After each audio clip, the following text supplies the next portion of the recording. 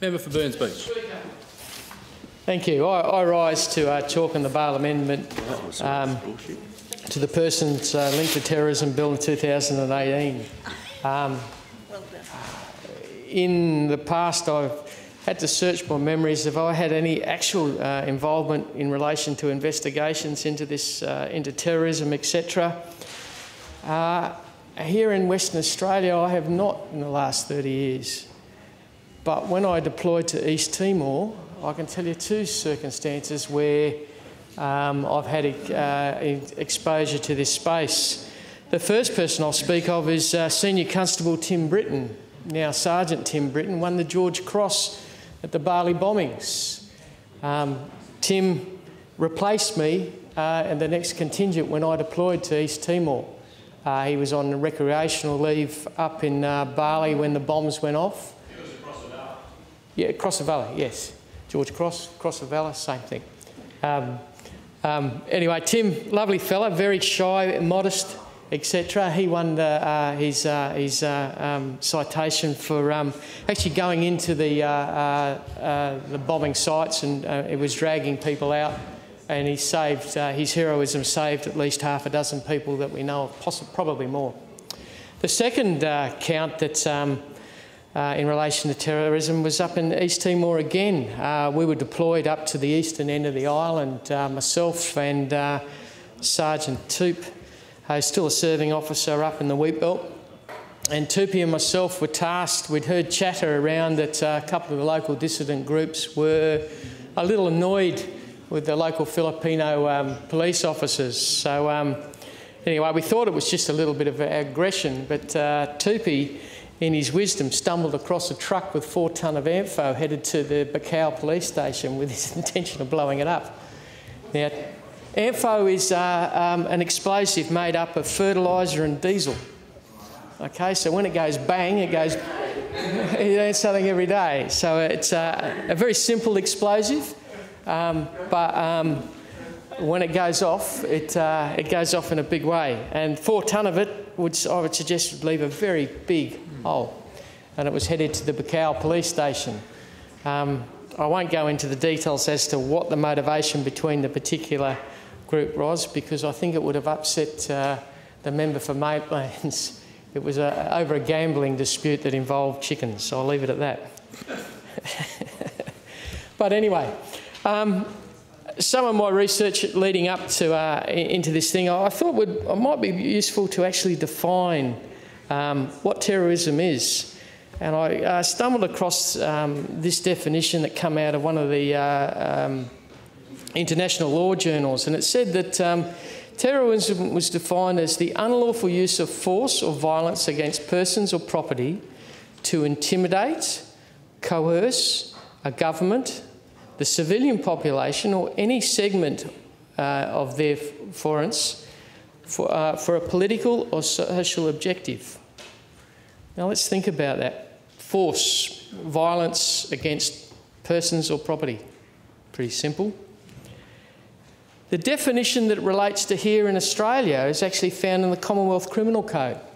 There's no definition of terrorism actually in our state criminal code. There's none. But it's found in the Commonwealth Criminal Code of 1995, set out in section 100, and it defines it as an action or a threat of action made with the intention of advancing a political, religious or ideological cause. That's simple but concise, an action or a threat of an action. So it doesn't actually necessarily need to be put in place. So here in Western Australia, the first response to a terrorism act is our state police. They have ownership of it, and that's set out under a few different pieces of legislation. One of them is the State Emergency Management Act, and it says that police are the lead agency when it comes to terrorism. And they often, because they're the first responders, they'll determine the response. Now, casting our minds back into that particular definition as set out in the Commonwealth Criminal Code, it's the state police that makes the determination as to what, where, when and how. it's our state police. Take, for example, the silliness that's going on in relation to the vegan individuals. Now, under the definition, it could be argued that their conduct could be seen as an act of terrorism. But because the states are involved in that space, they'll make that determination first off. And I think clearly the common sense approach to that place is clearly it's not. And that comes about because the state have actually carriage of the investigation. All right, which is important because it'll be the states that make the determination whether the incident escalates to a proper terrorism incident. Now, there are types of terrorism, and the member for Armidale gave us a very good historical line in relation to some of the recent events. But in relation to it, there are seen as 5 types of terrorism. Okay? The first one is state-sponsored terrorism. These are terrorist acts that a state or government is conducted by another sovereign state upon one another. Now, there's an argument going out there that a sovereign nation is responsible for attack on our IT currently. Is that an act of terrorism? It's a good question to ask. Probably at the moment they're only interrogating databases, but imagine if that foreign state started interfering with our electricity grid. Could that be seen as an act of terrorism? What about interfering with, say, Fiona Stanley and the medical records? Could that be seen as an act of terrorism by a foreign state? Probably is fitting underneath the definitions as set out I've read previously. Dissident terrorism is the second one. These are terrorist groups that have rebelled against their government. You know, in recent times, the IRA is probably the best example, but we've had that here in Australia. The Hilton bombings over in Melbourne, that is seen as probably as a dissident terrorist attack that's occurred here in Australia.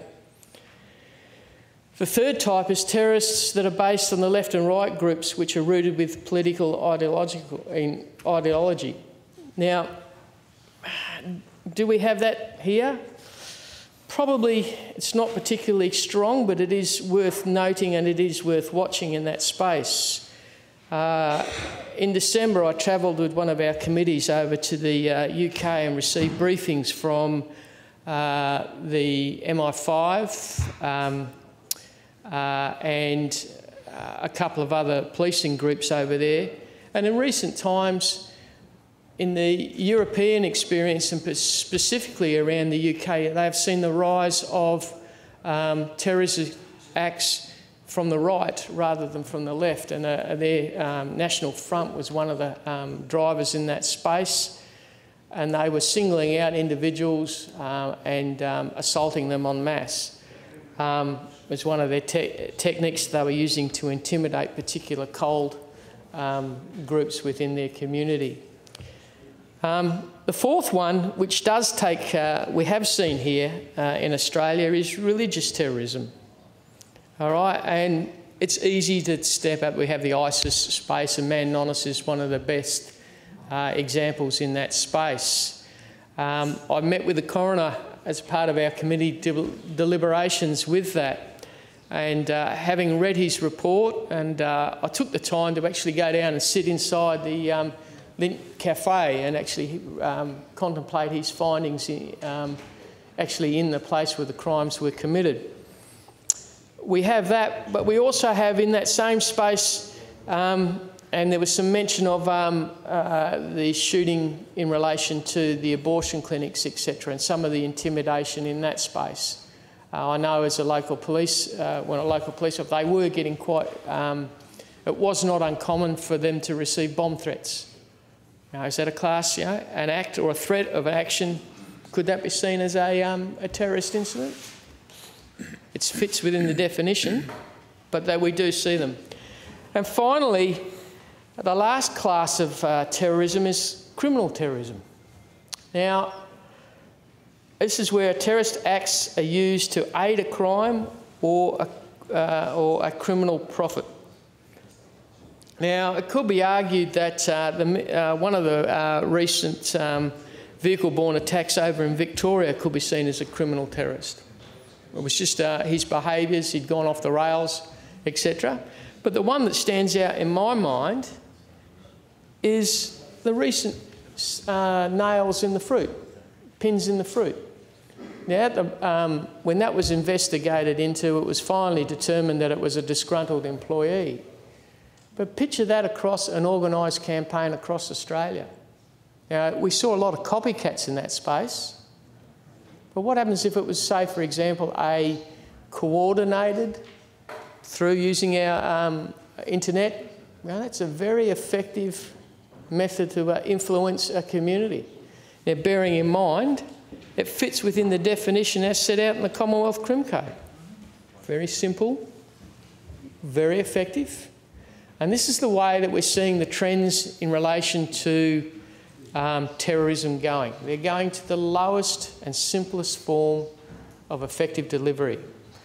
The English are very, at the moment, concerned about drones, as are we in that space.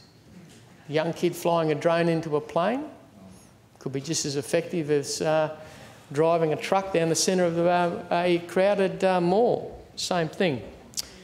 Since 2014, the national threat level in Australia is seen as probable. Now, a couple of speakers prior to this have spoken about it, but there are actually 5 levels of threat in relation to the terrorism space. Not expected? I think the only time I can recall that was the case is when I was first as a young probationary constable in the past. Possible? Yeah, well, we thought we were in that space and the Bali bombings occurred. Okay, there was no chatter in that space prior.